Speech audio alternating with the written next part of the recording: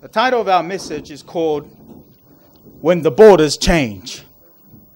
We've been talking about the health message, the history of the health message. From the beginning, we dealt with the time before the fall. And in Genesis chapter 2, verse 17, the Bible says that God laid before Adam and Eve a law, a commandment. Every tree of the garden thou mayest freely eat, but of the tree of the knowledge of good and evil thou shalt not eat of it. For in the day that thou eatest thereof, thou shalt surely die. And because they broke that law, God added vegetables. Amen? Genesis 3 verse 18. But they didn't just break that law. They also broke the Ten Commandments, because in the temptation in Genesis chapter 3 verse 1 to 5, the temptation was, eat the forbidden fruit and ye shall be as gods, knowing good and evil. And the solution that God provided for that is found in Genesis 3 verse 15. And God was speaking to the serpent, and he said that I will put enmity between thee and the woman, and between thy seed and her seed. And then it referring to her seed, it shall bruise thy head, and thou shalt bruise his what? His heel. Now, talking about the coming of the Savior, the seed of the woman is Jesus Christ. It's the promise of the coming of the Savior.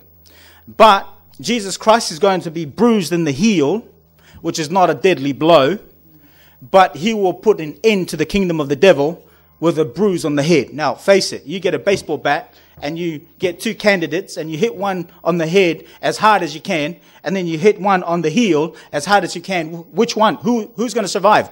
Most likely the heel. The worst, if you're super duper strong, the worst you could do to the heel, you could get the heel so hurt that you might have to cut it off, right? Or that leg. But if you hit someone on the head, it's a definite deadly blow.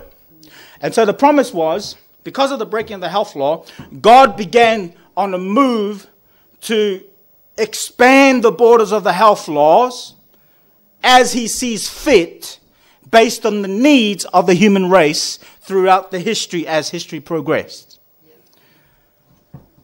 Amen? And so we've seen that. He expanded it just after the flood. He expanded it just after sin, and then he expanded it just after the flood.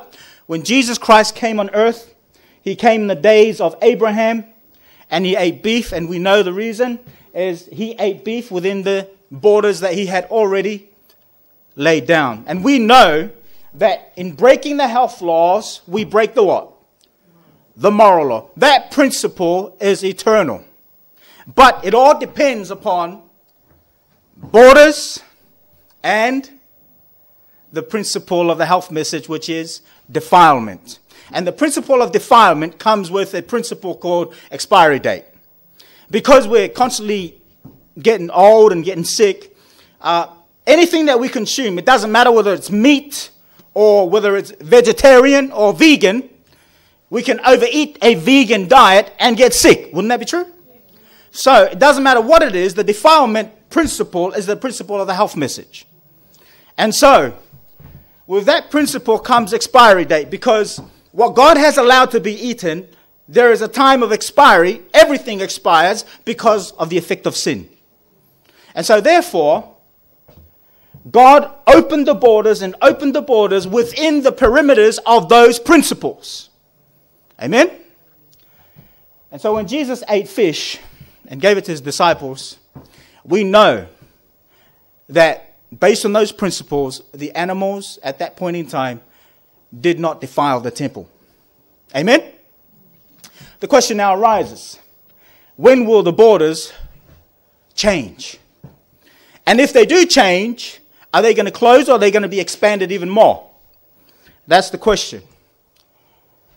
Now in Matthew chapter 24, verse 1 to 3, the disciples, they come up to Jesus after looking at this beautiful temple.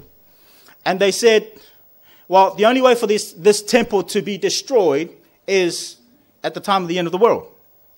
And so they came up to Jesus and they asked him, show us, Lord, what shall be the sign of thy coming and of the what? And of the end of the world. And so Jesus goes through Matthew chapter 24, a lot of signs he gives. Because we're talking about eating and drinking, let's go right there to that particular sign.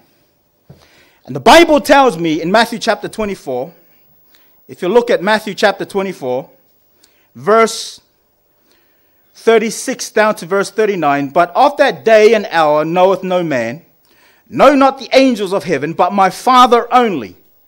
But as the days of Noah were, so shall also the coming of the Son of Man be.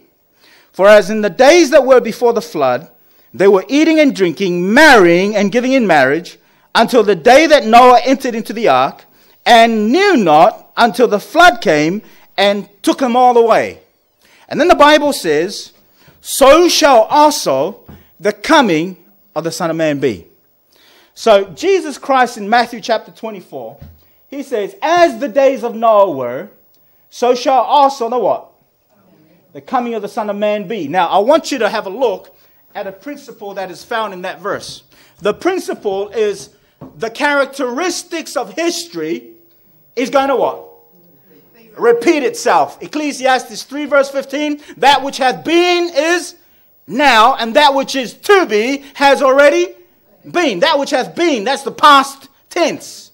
The past is now, and the future has already happened. So in other words, history repeat itself. Caesar's not going to come back. But the characteristics that we see during the time of the reigns of the Roman Empire and the Papal Empire and so on, the characteristics of what occurred in the days of Lot, the days of Noah, those people aren't going to come back. They're already dead. But the human nature doesn't change. So as history progresses, we tend to commit or do and repeat what those have done in the past. And so Jesus picks up on the characteristics of what happened in the past, and he applies it to the future. Now, we need to understand that because we need to apply it. The characteristics of what happened in the days of Adam and Eve, as we see the broken law, we need to have a look very carefully and understand that the moral law and the health law, they were broken together. Amen? And for us to understand the health law in the last days, we've got to pick up on that principle. They always go together. And he mentions it in verse 38. For as in the days that were before the flood, they were what? Eating and drinking and marrying and giving in marriage. It's interesting that Jesus combines the two. Do you see that? In the days of Noah, just like in the days of Adam and Eve, in the days of Noah, they broke the health law and they broke the moral law. And so it will be in the days of the return of Jesus Christ, just before the return of Jesus Christ, those two laws will be what? Will be broken. But the Bible says the result of the breaking of the health law, they knew not until the flood came and took them all away. So when we're talking about eating and drinking, we already know that what you put into the body affects the mind. And in this particular case, Jesus is saying that there's going to be an epidemic, a health epidemic, an eating and drinking problem that is going to be a global problem just before the what? The return of Christ.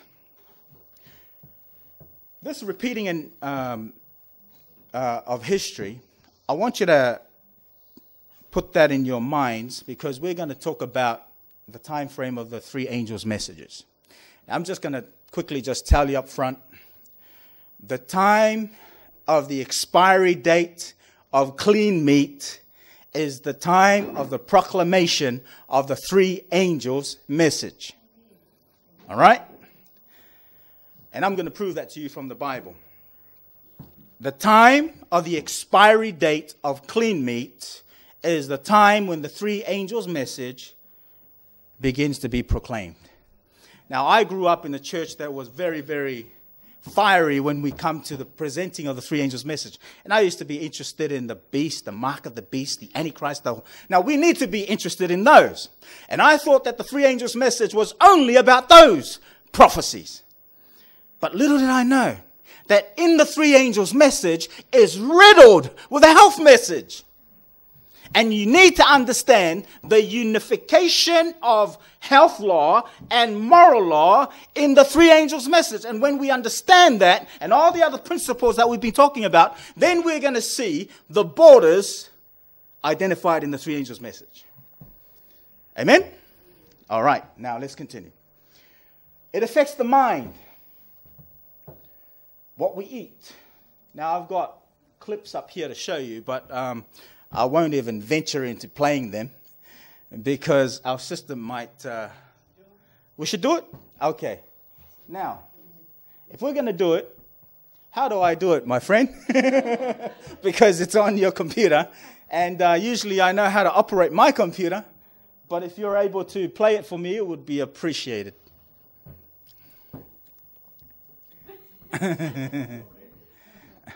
Now, while Brother Peter is coming up to see what he can do with that, the point that I've been trying to lead you to is the Bible says,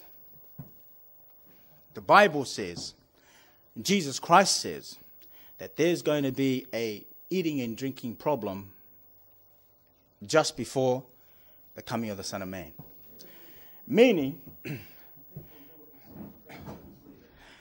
that the world is going to be engulfed with, you can say maybe gluttony, right? The food that is going to be produced by companies, the food that is going to be made available to humanity, the consumption of drinks, liquids that will be available and made available to the world is going to be so dangerous that Jesus said that it's going to affect the minds of the people, the inhabitants of the world, to a certain extent, to that extent, like in the days of Noah, that it's going to affect their what?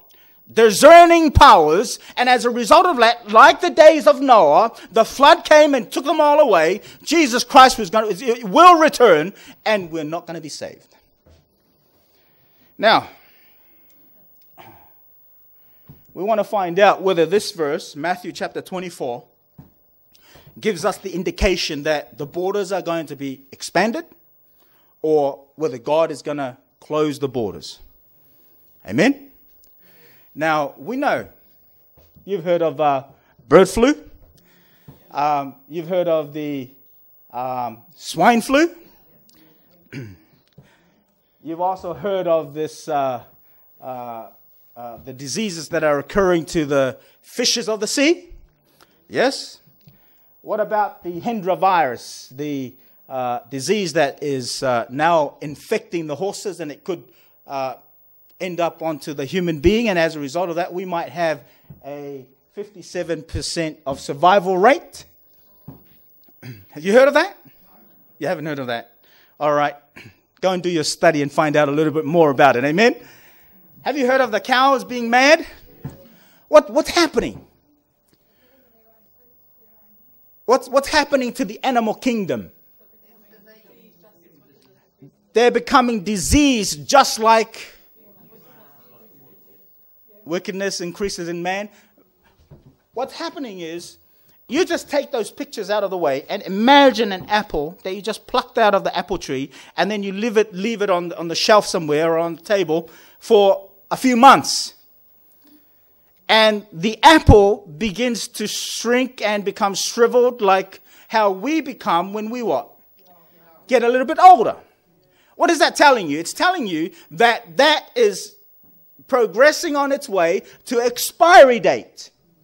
What is this telling us? It's telling us that the animal kingdom is sick. What is it telling us? It's telling me that they're either expired or they're long expired and shouldn't be used anymore. But nevertheless, the Bible tells me there's going to be a problem in the world when it comes to eating and drinking in the last days. And I've used these examples of the animal kingdom so that we could follow our subject a little bit more closer. Amen? We want to find out whether this verse here in Matthew chapter 24 is telling me that because of this situation that Jesus knew very well, whether the borders, according to Christ, according to God the Father and the Holy Spirit, whether they are going to see and deem it fit to expand the borders even more and allow other things to be eaten, or based on the circumstances that they see in the future and that they foresaw from the past, that they're going to close the borders. What do you think? You think they're going to expand the borders a little bit more, or they're going to close? Okay, at the moment, the weight of evidence tells me, because of what we've just seen, common sense tells me, based on the weight of evidence so far, he's going to what? He's going to close the borders. Let's continue. Does God provide a solution for this eating and drinking epidemic? Yes, he does. Let's go to Matthew 24, verse 14. What's the solution? Matthew chapter 24, verse 14. Notice what the Bible says. And this gospel of the kingdom shall be preached in all the world for a witness unto all nations. And then shall what? And then shall the end come. Where is the solution? You see, Jesus is not going to tell us there's going to be a problem with the food and the drink intake that the human race is going to have throughout the whole world. He's not going to just tell us and then leave it there without solution. Yeah? Amen. So he gives us the solution in the gospel. This gospel of the kingdom shall be preached in all the world. Notice the identification marks of this gospel. First, all the world. For a witness unto what? All nations. Then shall the what? End come. So just before the end comes, the Bible says, Jesus says, there's going to be an epidemic of what? What we eat and what we drink is going to be a problem worldwide. Yeah? Eating and drinking, marrying, giving marriage, and they knew not until the flood came. So what came after knowing not? The flood, destruction, the end. But then Jesus gives in Matthew chapter 24, verse 14, just before the end, there's going to be a gospel proclaimed to all the world, to every nation. Then shall the end come. So logically, according to time frame, the solution to this problem is found in the gospel that is going to be presented to the world just before the end comes. Amen?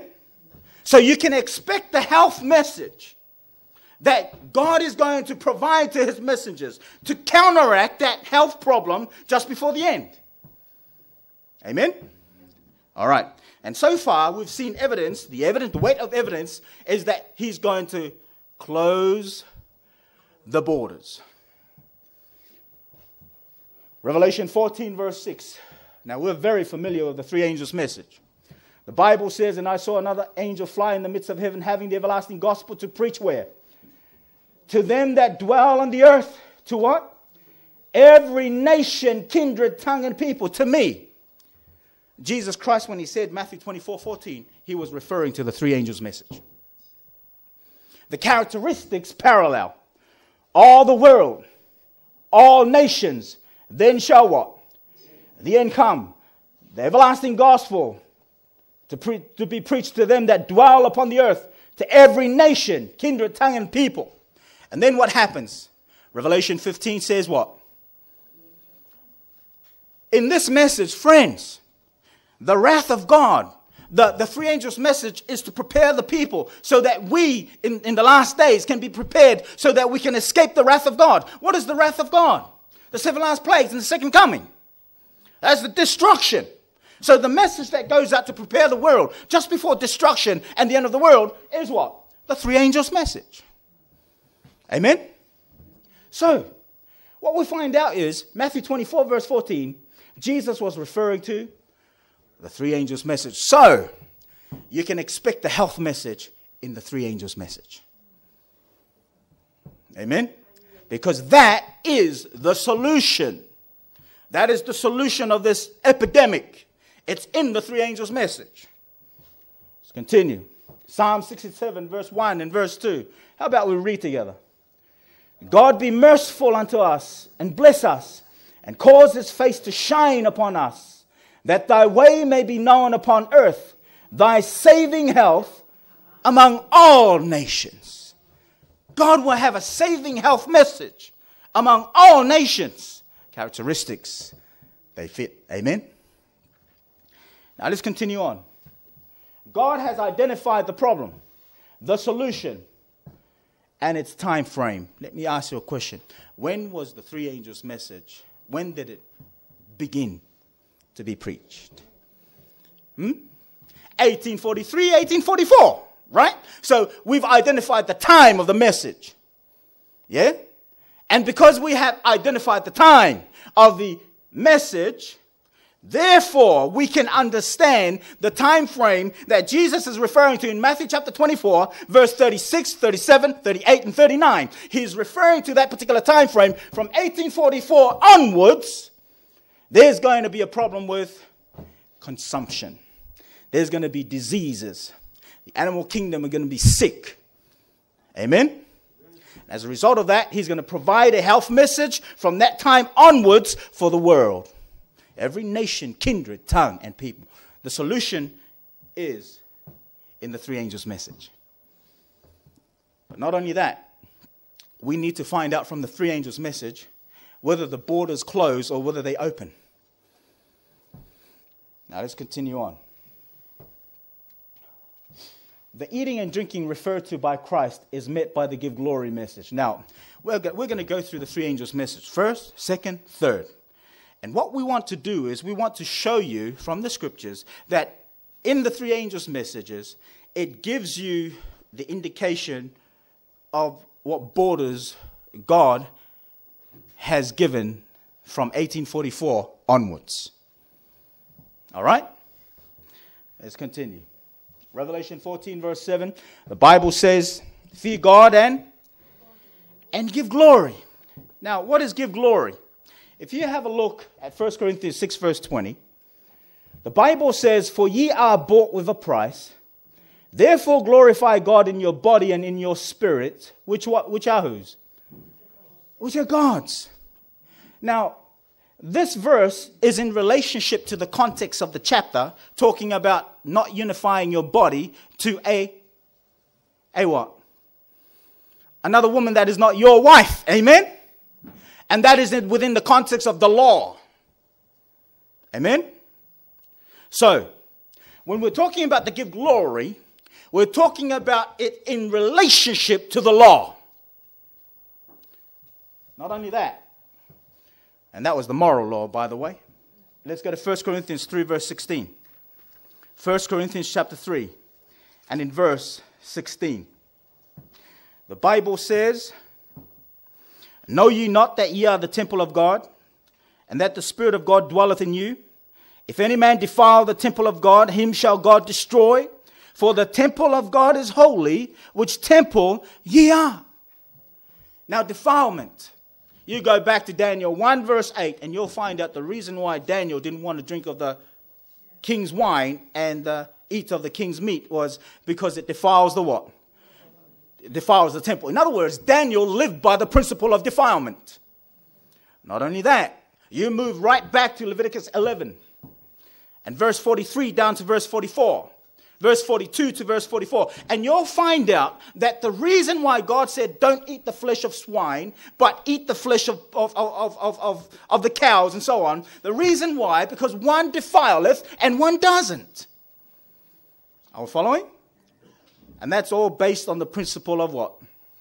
Expiry date. Amen? So, when we come down to 1 Corinthians chapter 6 verse 20, we understand that the give glory message is twofold. First, body, then spirit.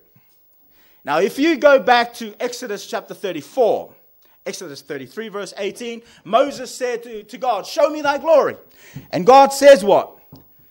I'm going to make you see my glory when I pass by. And when my name pass by, you're going to see my glory. And we find out in Exodus 34, verse 5 down to verse 8, the Lord God, merciful, gracious, long-suffering, abundant in goodness and truth, keeping mercy for thousands, forgiving iniquity and transgressions and sins. But that will by no means clear the guilty. What is he referring to when he says that will by no means clear the guilty? Where is he quoting from? Exodus chapter 20. In other words, the character or the glory of God is talking about his character. Because when we're talking about merciful, we're talking about characteristics of a person. Yeah? So the give glory message, when we're talking about the give glory message in its spiritual application, we're talking about character, which is the law. When we're talking about it in the aspect of the body, we're talking about the law or the health law. And therefore we must obey the health law to its principle, which is what? Defilement. Which Daniel lived, and which is the reason behind Leviticus chapter 11. He didn't give that law just to show how powerful he is. No.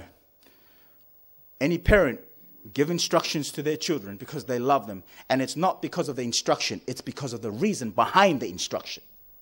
And the reason behind the clean and unclean meat law is defilement. Amen? All right. You know, the Bible says, I forget the text out of my top of my head, but if you eat a strangled beast, you'll defile yourself. What's the reason? Defilement. Amen? Now let's continue on. Now we've found out that the give glory message is twofold. 1 Corinthians 10 verse 31 says, whether therefore ye eat or drink or whatsoever ye do, do all to the glory of God. It's showing us that the give glory message has to do with what? Eating and drinking. What you eat and drink. That's right. So, Jesus says in the last days, eating and drinking is going to be a problem. But then he said the solution is in the gospel. But this gospel is going to be preached out to the world just before the second coming. And we identify that gospel to be the three angels message. And then in the give glory message, there's eating and drinking message. So the counteraction to that particular problem is in the give glory message. Amen? But it doesn't give me the borders. It just allows me to identify that within the three angels message is a health message to counteract or help solve the problem in the last days. Moral and health law. The first angel's message, fear God, it's about the law. Give glory, it's about both law. The what? The health law and the moral law. The judgment message is about the law. Worship the Creator is about the fourth commandment. It's about the law. The Babylonian is fallen message. Isaiah 29 tells us that there are people that have been drunk and they're drunk, but they're not drunk with real wine. They're drunk with the precepts of men. And Jesus Christ quotes that verse in Mark 7 verse 7, and he applies it to the doctrines of men, disregarding the commandments of God. So the second angel's message is about the law. Amen? The third angel's message is about the worship of the beast, counteracting the worship of the Creator. The image of the beast, the mark of the beast. So this is the laws of men versus the laws of God. So the three angels' message is about the law. But hey, it's not only about the moral law. The three angels' message is also about the what? The health law. What's the principle that I've just shown you? In the beginning at the fall, break the health law, break the moral law. Jesus says in the days of Noah, they were eating and drinking, marrying and giving in marriage. Nothing wrong with marrying and giving in marriage. Everything wrong with it if you broke the law. Connection between the law, moral law, and the health law. We come down to the three angels' message. Guess what? We have the moral law and the what? And the health law. The simple fact that in the three angels' message, it's riddled with the law of God, tells me that whenever the law of God is there, the health law is there. Amen? Based on the principle that we have just investigated into. Remember Exodus 15 verse 26? Remember that? Keep my commandments and I will what? put none of these diseases upon you. The connection between the moral law and the health law. So in the three angels' message, you have to expect the health law in the three angels' message. Amen? Amen. It's there. All right. Let's continue on. The weight of evidence so far show that the border restriction or the borders are going to be restricted and not what? And not expanded. Now the borders are clearly defined by the three angels' messages position in the Elijah movement. Now, this series that I'm doing, this subject I'm doing right now, it usually takes me 2 presentations if I really rush it, or 4 presentations if I take my time. So I'm going to, just because you all know the Bible, amen? People of the book, I'm just going to quickly show you something. You see, the time frame of the three angels' messages, it fits within a certain time of the Elijah movement. You see, John the Baptist, according to Jesus Christ in Matthew 11, verse 14, was who? Huh? He was the Elijah that was for to come. Now, the purpose of Elijah, or this particular gentleman, was to preach and bring the nation of Israel to what? Repentance, and point them to Jesus. Now, I believe, this is what I believe. Go and check me out after, amen? I believe that that was the beginning of the Elijah movement. Now, in order for you and I to understand the Elijah movement, we've got to understand the life of Elijah. And if you study 1 Kings chapter 17, verse 6, Elijah what was his first diet before he ran away for 3.5 years? Huh? He ate flesh. He ate flesh. God fed him with meat. Ravens fed him with flesh. But if you have a look at 1 Kings chapter 18, verse 1, 4, and 18, you see a changeover of his diet. Verse 18 is when Elijah met King Ahab. And King Ahab said, "You're the trouble of Israel." And Elijah said, "I'm not the trouble of Israel. You're the trouble of Israel." Why? Because you have forsaken the commandments of God. In that particular time frame of Elijah's ministry or life, of course, the commandments were now brought out of the what? Out of the bag. And that's the reason, and that was the message of Elijah at that point in time to the king of Israel. 1 Kings 18, verse 36 to verse 39. You have now Elijah on Mount Carmel.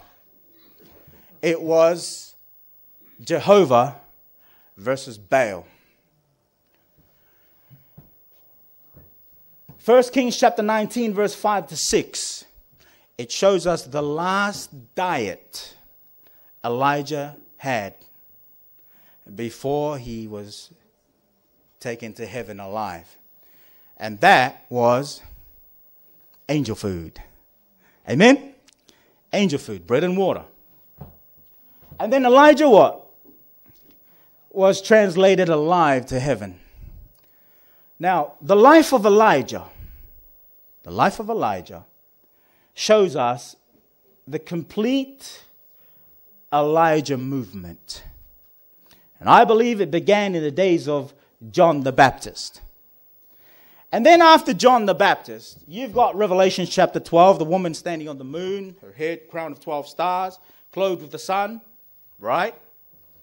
And that woman then, verse 1 and 2, represents the what? The Jewish church, because that woman was pregnant and was about to give birth to a son. Now that son that was born is who?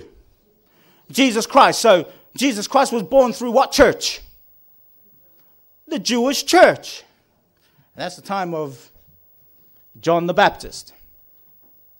And so what we find out is, in Revelation 12, verse 1 to 5, we have the birth of Christ, death of Christ, resurrection of Christ, and we also have the transition from the Jewish church to the what?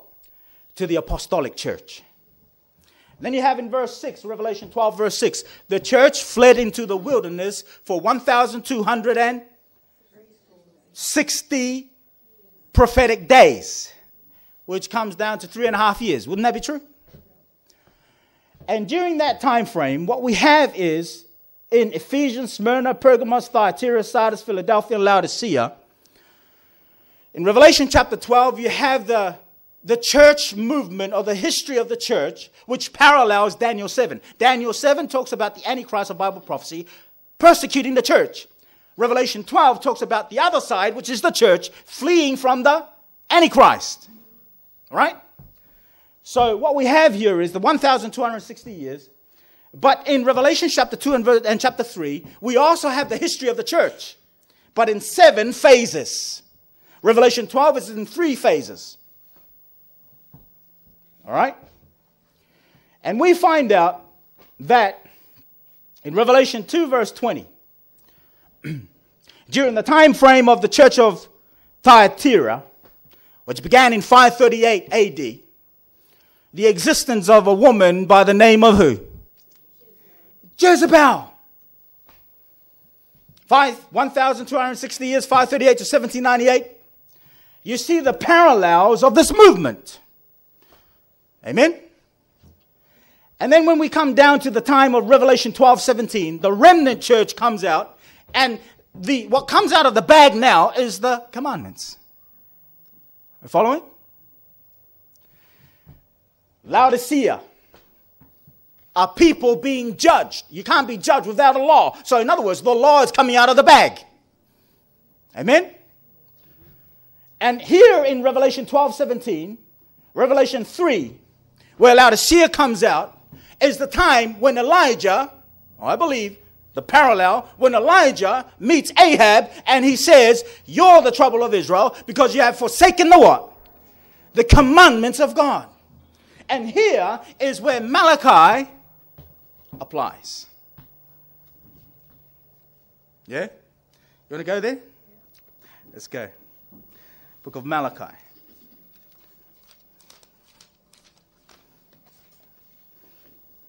Malachi chapter 4. And in verse 5 and verse 6. Malachi 4 verse 5 and 6, the Bible says, behold, I will send you Elijah the prophet before the coming of the great and dreadful day of the Lord. And he shall turn the heart of the fathers to the children, and the heart of the children to their fathers, lest I come and smite the earth with a curse. Now, this particular time frame in the book of Malachi 4, verse 5 and 6 is very important. When we read the scriptures, we've got to identify the time frame. And we know that the great and dreadful day of the Lord is the what? Is the 7 last plagues and the second coming of Christ. It's in Zephaniah 1, connected to Daniel 12 verse 1, and connected to Revelation chapter 14, verse 9 to 12, and Revelation 15, verse 1, the wrath of God, the day of trouble. And the Bible tells me that just before that time, Elijah's coming. But the Elijah movement had already existed from the days of John the Baptist. But there's emphasis on the coming of Elijah to what? To bring the law back. Amen? Just before the great and dreadful day of the Lord. That is the remnant church of Bible prophecy. That is the Laodicean movement. Laodicea doesn't mean, lukewarm, by the way. It's a people being judged. Judgment doesn't occur without a law. And so what we have here is the proclamation of the 3 angels' message. The law of God, the Sabbath, is manifested and is proclaimed throughout the world. And then later on, Elijah's going to have to stand on Mount Carmel. And what's the issue there? the Blue Sunday law as now Jehovah versus Baal and the sun god. But by that time, friends, Elijah is no longer being fed by meat. Amen? Elijah is now subsisting on the what? He's changed his diet. You parallel that with his life. And then when the persecutions are all said and done, Elijah, who's now the 144,000, translated without death. The Elijah movement, the Seventh-day Adventist movement, the Seventh-day Adventist church, and the movement, they have a special calling to uplift the law of God. But when you uplift the law of God, you're not only talking about the moral law, you're also talking about the restoration of the health law.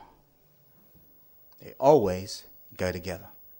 So according to this message, it's not only in the give glory message. The give glory message is an indication there's a health law in there. But the message itself, the Elijah movement itself, first, second, third, angel's message, those who proclaim that message are now going to live the life of Elijah at that particular time of the movement. And when we apply it to the life of Elijah, well, there you go. A border has been shown. And the border means that now we've got to move and close. God has closed the borders. And now we've got to go back to the what? Original diet. Amen? Yeah. All right. Let's continue. Weight of evidence say the borders have been restricted. The use of clean meat is no longer what? In use. Based on the life of Elijah. The life of Elijah is the life of those that live the three angels' message. Borders clearly defined by the sanctuary message. The hour of his judgment is come. What am I trying to do? I'm trying to use the principle that Jesus used in Matthew chapter 24.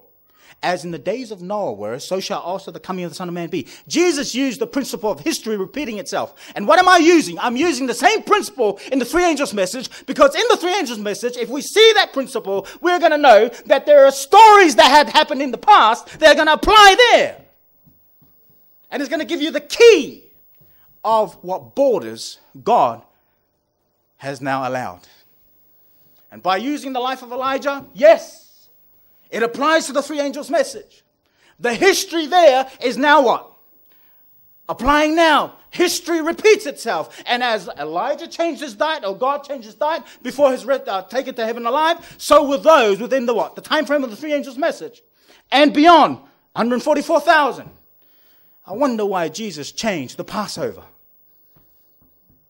Yeah? Because the 144,000... do this in remembrance of me until the day I return. So the 144,000, somewhere, somehow, they're going to have the Passover, but it's not going to be meat. Amen? All right. Now we're coming down from examining the message to examining a certain portion of the message, which is the what? The sanctuary. The hour of his judgment is come. Now we know that the Bible says, Psalm 77 verse 13, the way of God is where? It's in the sanctuary. Psalm 68:24, they have seen thy goings, O God, even the goings of my God, my King, where? In the sanctuary. So the plan of salvation is in the sanctuary. Now, we know Daniel 8 verse 14, what does it say? Unto 2,300 days, then shall the sanctuary be cleansed. And we know that date to be what year? October 22nd, 1844. Now, if we have a look at the sanctuary, we will see the same fulfillment when we have a look at the health message. In Leviticus 6, verse 24 to 26, I'm going to turn there. Let's turn there. Leviticus 6. Leviticus chapter 6, verse 24 down to verse 26. The Bible says, and the Lord spake unto Moses, saying, speak unto Aaron and to his son, saying, this is the law of the sin offering. In the place where the burnt offering is killed, shall the sin offering be killed before the Lord. It is what? It is most holy. So we know that in the sanctuary, there were sacrifices conducted on a daily basis. Right? You know, when they bring the lamb, it shows that they manifest faith in the promise of God, that the Lamb of God is coming. So anyone that doesn't have a belief in the Lamb or the promise of God, they're not going to bring the lamb. But those that are going to accept that promise, they're going to bring the lamb, and they're going to slice the neck of the lamb, right? And so the lamb dies, and the perpetrator lives. And so what happens is, remember, on the daily service, they catch the blood, and they take the blood where? Into the holy place, and they sprinkle the what? The veil. But there's another way that they used to do in the past, in order to take the what? The records of sins inside. What was that other way? The what? Exactly. The priest would eat the meat. And so as a result of that, that daily service, that was only the type, but the antitype is the what? Because every day, the records of your sins will be taken into the what? Into the sanctuary. That was the daily service. But when it came down to the Day of Atonement, what happened? There would be a what? A cleansing of the sanctuary. Judgment Day. And so every day your records are there. God forgives, but he doesn't forget. Amen? God forgives your sins, but he doesn't forget. There's a record up there in heaven. And so when it comes down to the Day of Atonement, that record is going to be what? Clean. And the sanctuary is going to be clean. And so what we have here is a direct, that was the type, but the antitype is the what? The service of the heavenly sanctuary. But remember, when Jesus came down to earth, he died and he went to heaven and he went to the what? Most holy place or the holy place? Huh? Both? He went into the holy place. We find that out in Revelation chapter 1. Right? He was among the what? Golden candlesticks. Amen? And which department of the sanctuary was that in? The holy place. Now, the type and the antitype, or the antitype shows us that the sanctuary service was in progress from the time Christ went up to heaven, right? Up until when? Up until when? 1844. Now, when it comes down to 1844, let's go to Leviticus 16, verse 29. Leviticus chapter 16, verse 29.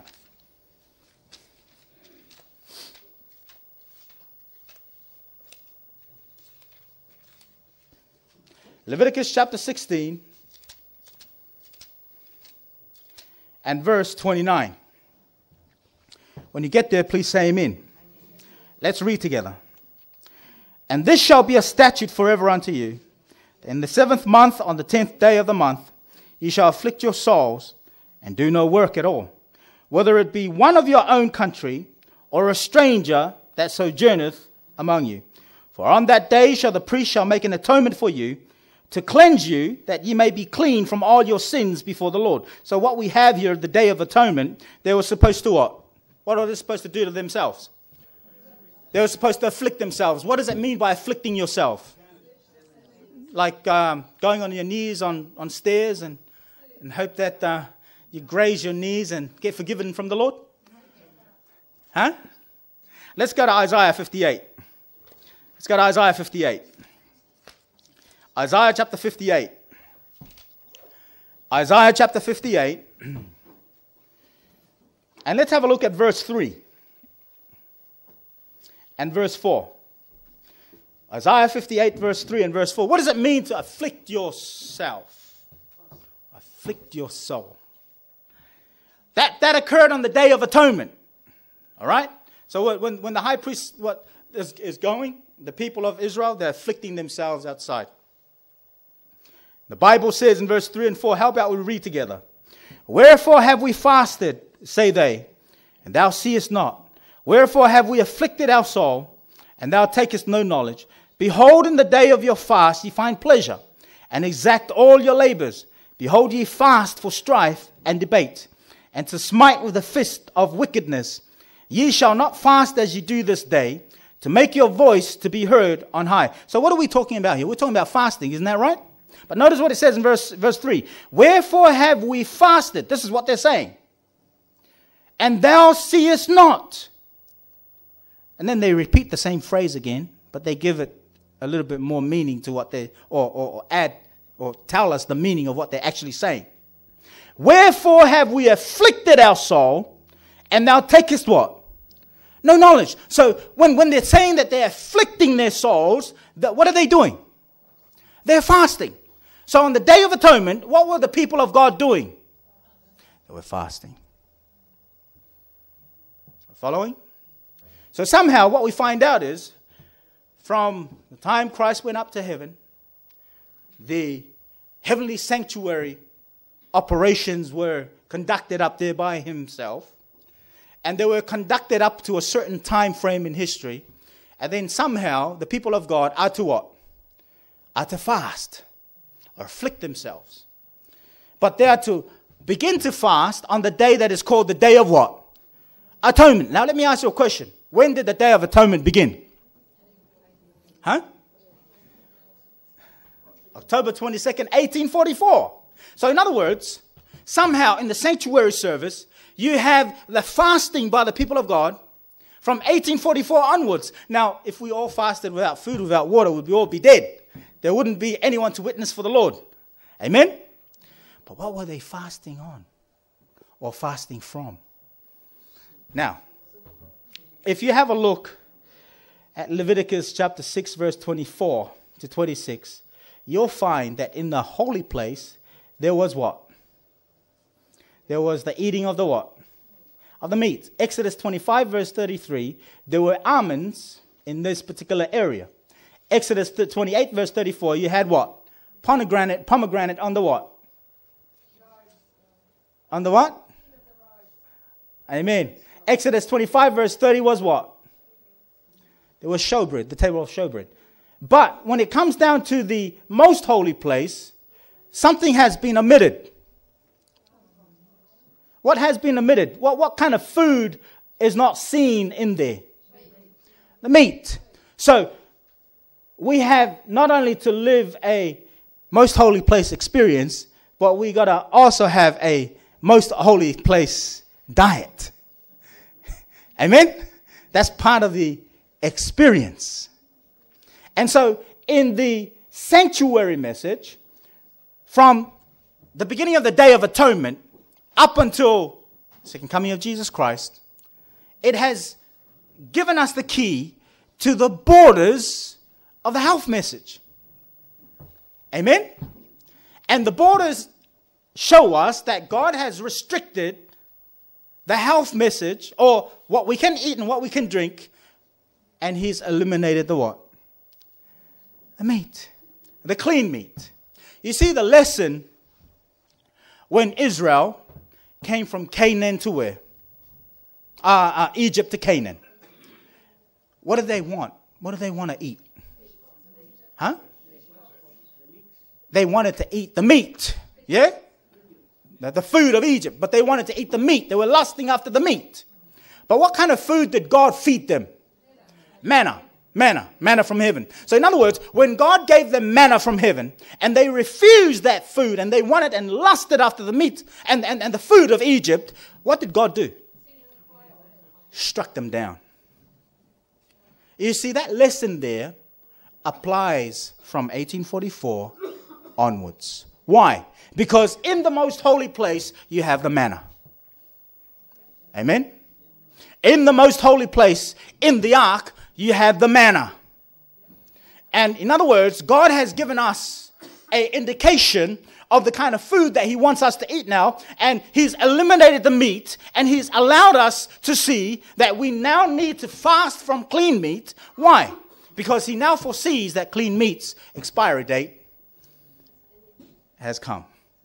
1844. Amen? And so for those who do not afflict themselves, for those who reject still this health message and do not fast from clean meats, the Bible now brings in the lesson When God fed them with manna, and they still lusted after the food of Egypt, then God is going to struck them down, just like how he would struck someone down if they weren't ready for the Day of Atonement in the literal days. Cut off from the nation. You see how important the health message is? Salvational. Amen? The weight of evidence says the Bourders restrict the use of what? Of clean meat. Now, the borders are clearly defined by the second angel's message. Babylon has fallen. We know the story of Daniel, taken prisoner. You know, they were taken in by Nebuchadnezzar to be trained in their universities and fed the king's meat. Daniel 1 verse 1 down to verse 4. Verse 5 down to verse 8. Let's read together. And the king appointed them a daily provision of the king's meat and of the wine which he drank, so nourishing them 3 years, that at the end thereof they might stand before the king. Now among these were of the children of Judah, Daniel, Hananiah, Mishael, and Azariah, unto whom the prince of the eunuchs gave names. For he gave unto Daniel the name of Belteshazzar, and to Hananiah of Shadrach, and Mishael, Meshach, and Azariah of Abednego. And Daniel purposed in his heart that he would not what? Defile himself. And we know the story. Now the people of God were under Babylonian jurisdiction, Babylonian religion, Babylonian educational system, and Babylonian diet. So the Daniel diet and the principle of the defilement is found there in Daniel 1 verse 8.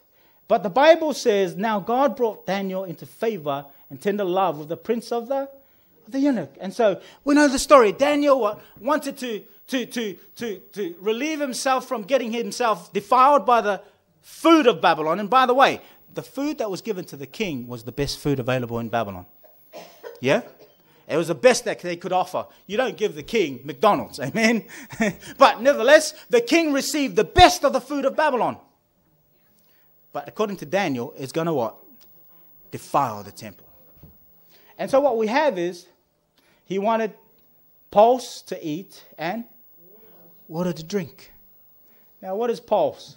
Something sown that is a vegetable as food. To sow, a plant. So in other words, he wanted to leave the beautiful, enticing food of Babylon, and he wanted to what? Go back to the original diet. Fruits, nuts, and grains. Isn't that beautiful? Vegetables. Praise the Lord. So the Daniel diet, and the results was given by God, and the Bible says they became 10 times what? 10 times wiser. I was talking to one of my brothers here, and we were talking about the health message. So if we disobey the health message, we'll become 10 times what? Dumber. He said 10 times dumber. So I'll use that word, that phrase. Amen? 10 times dumber. So the Daniel diet and the results were given by God because of their faithfulness. Bible says they were 10 times what? Wiser. Now you could imagine. The church seems like it was about to what? To fall. According to the eyes of Satan, so much apostasy in the church, and the leaders, they rise up and they fall, they rise up, they go into apostasy. And so Satan thought, well, I've got him. But the Bible says in Daniel 1 verse 1, it was God that gave Jehoiakim to who? Nebuchadnezzar. And then it says it was God that brought favor for Daniel to the prince of eunuch. And then the Bible says it was God that gave them the wisdom. And it said it was God that gave Daniel the gift of prophecy. Amen? What was God trying to do?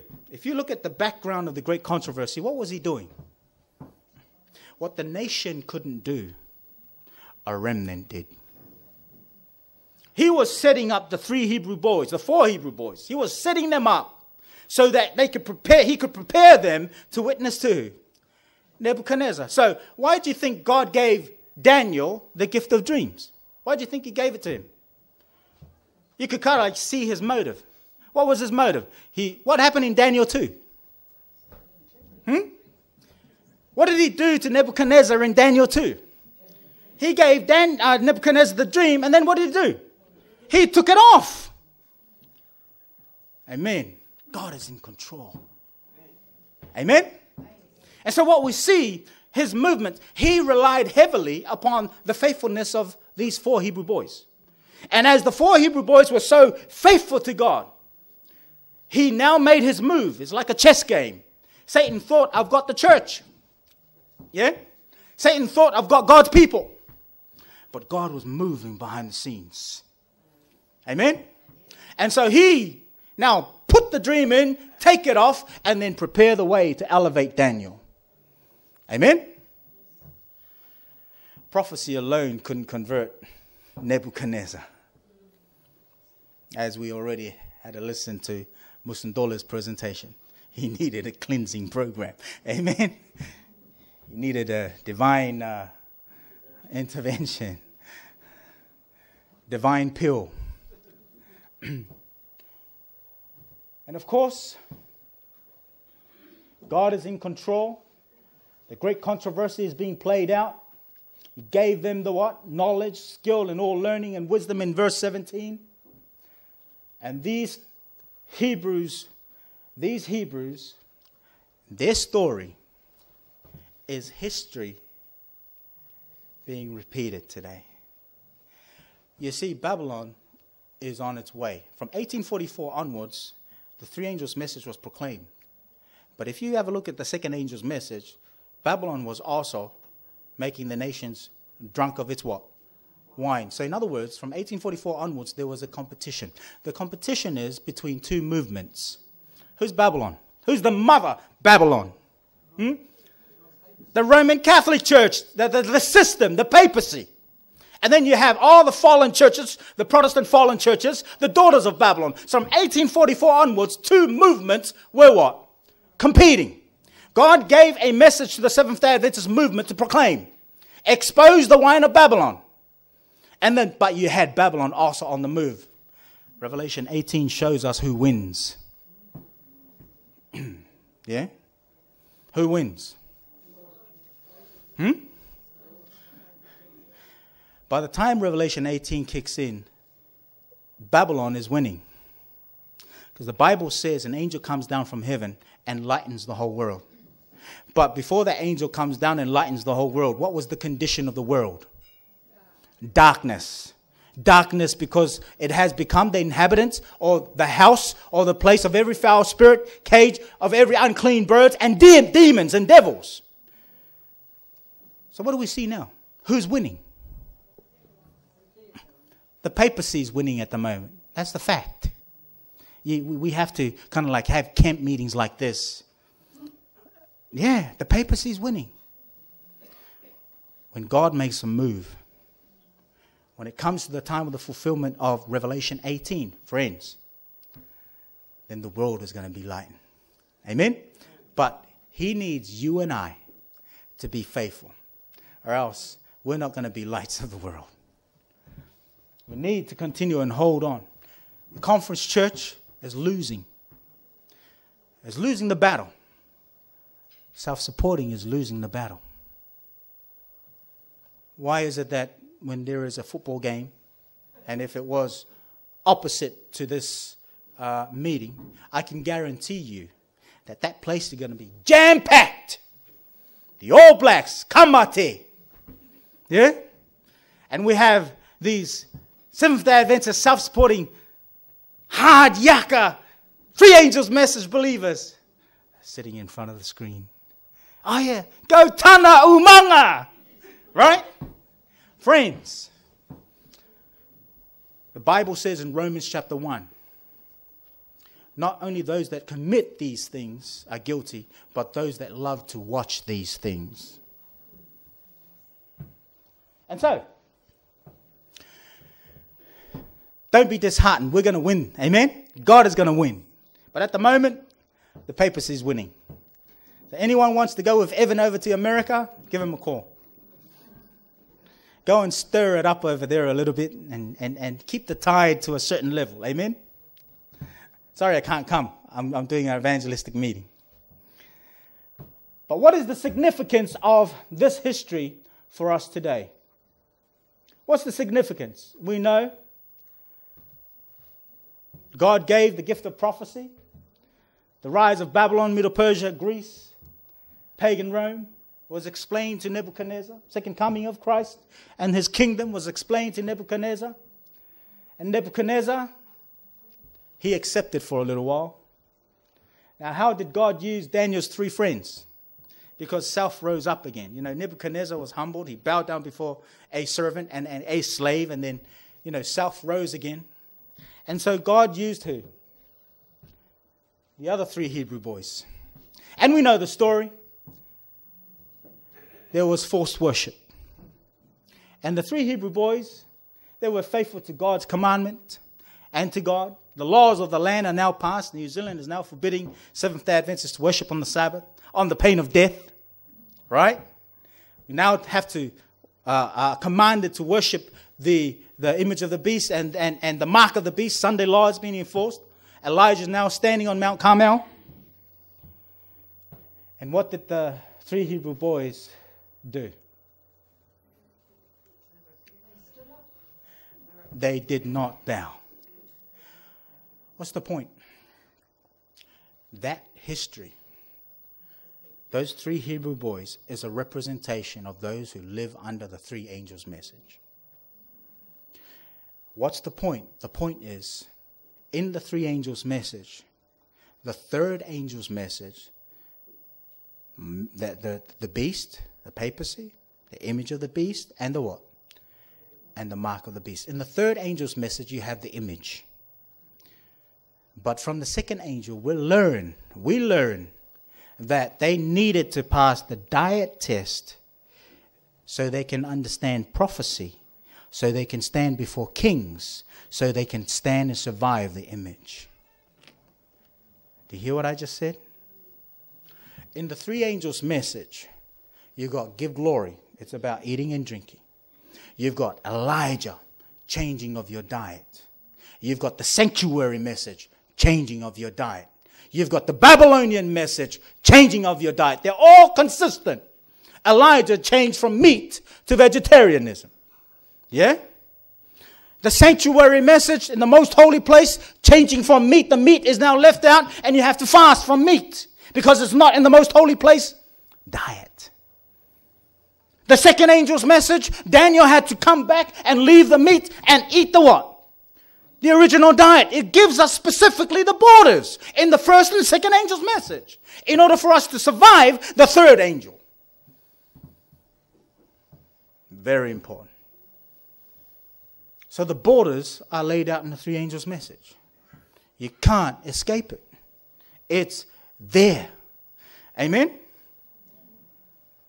Now for final confirmation on God, God sends a what?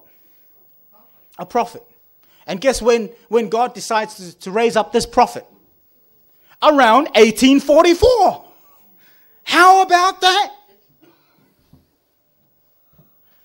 Expiry date is 1844.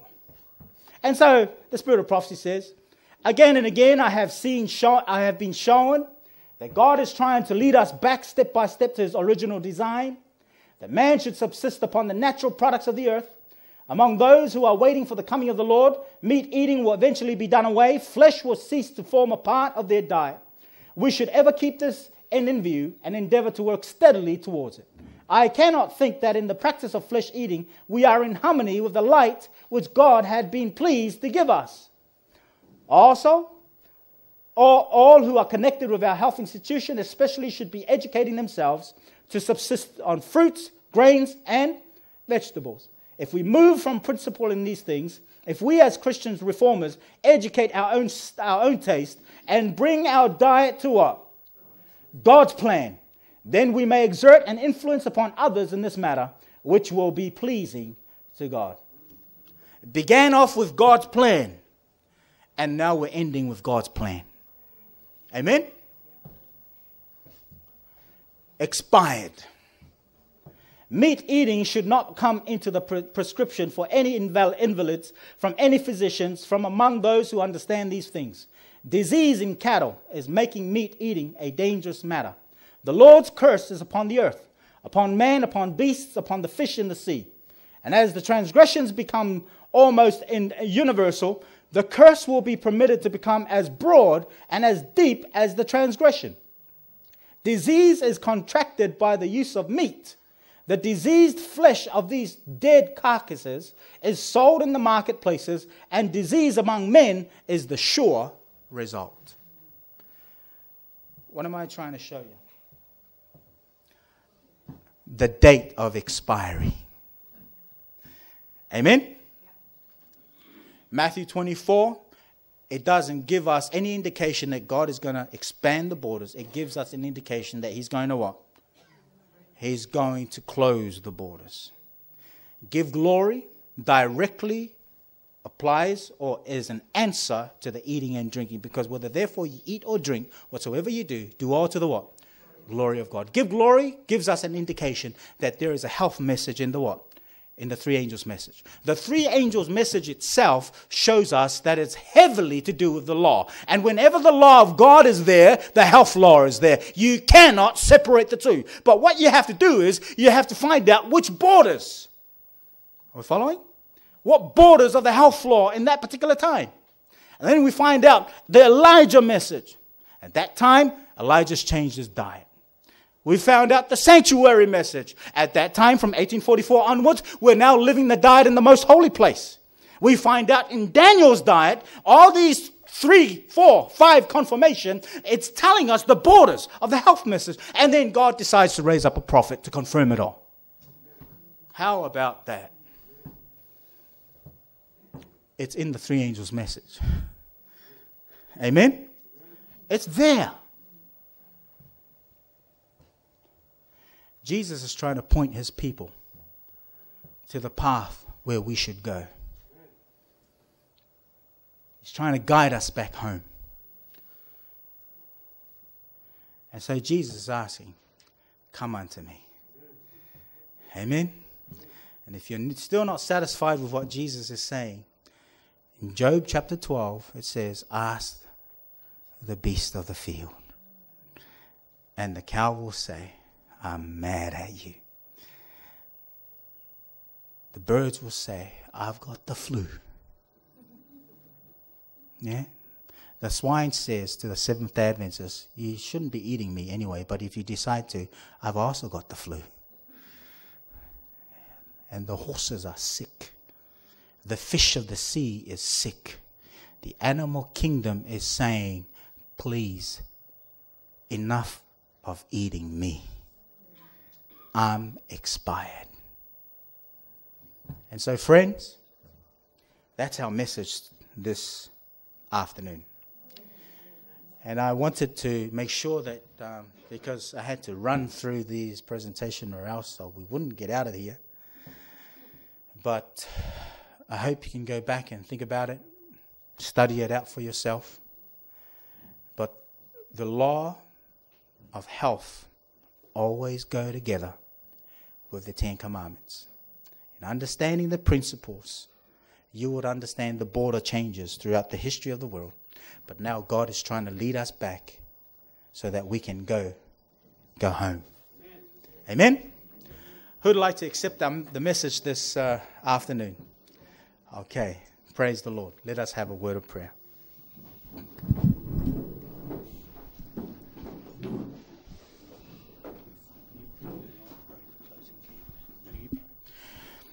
Our dear Heavenly Father, our loving, merciful Savior, in the blessed, precious name of Jesus, we approach your throne of grace and mercy.